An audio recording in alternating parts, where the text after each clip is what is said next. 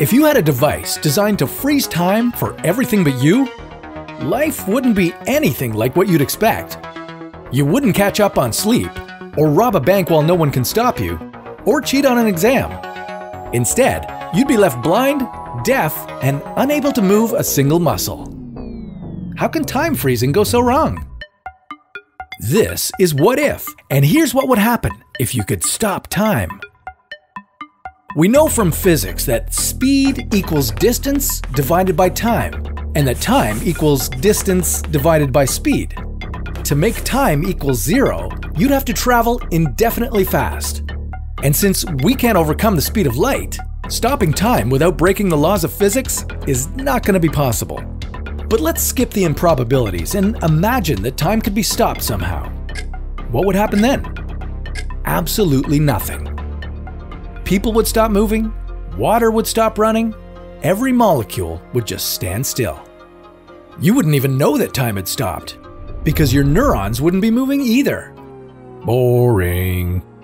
So let's add a couple of modifications to our scenario. What if you were the one to hit the pause button? Oh, that wouldn't end up well for you. Not this time. The ability to freeze time comes with some very unpleasant side effects. First, you wouldn't see anything. That's because stopping time would stop photons, the particles of light normally moving at the speed of, well, light. You wouldn't hear anything either, because sound waves would stop traveling through the air to your eardrums. You'd be trapped in between the frozen molecules surrounding you, unable to lift a finger. It would get even worse once you realize that you can't force oxygen molecules down into your lungs. Blind, deaf, and asphyxiated, hopefully you could resume time before you passed out. To get around this quick and senseless end, we'll add another modification. This time, you'd be surrounded by a bubble, inside of which time would still be going.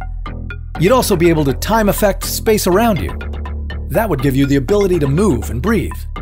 You still won't be able to hear anything outside of the bubble. And how about seeing? Well, you could move along and capture light from every direction, but your brain probably wouldn't be able to decode any of that information. Everything would be washed out. Not much fun either. So what if instead of stopping time, you just slowed it down significantly? Well, if you slowed down light, it would shift into the realm of infrared microwaves. And while it could reach your eyes, it would be invisible. Same thing goes for sound waves. They'd drop to a frequency below the range of human hearing. Time freezing isn't that practical after all.